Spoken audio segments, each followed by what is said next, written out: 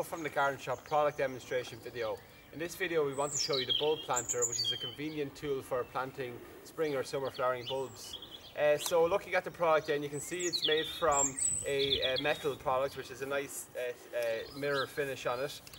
Noted on it as well, it has dimensions here, or depths on both sides of it here.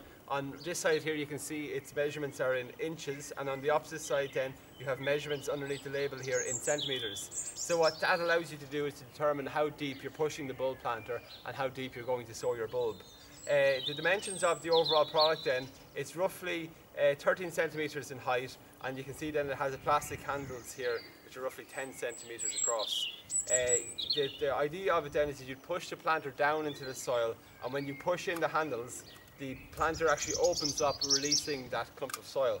So we'll show you how to do it here. I'm just going to plant a summer flowering lily bulb here. So I'm just going to push the bulb planter down into the soil. You can give it a bit of a twist just to get it down in there. And that will help you just to get the soil out, and therefore you get a planting hole. So now my bulb planter is full of soil.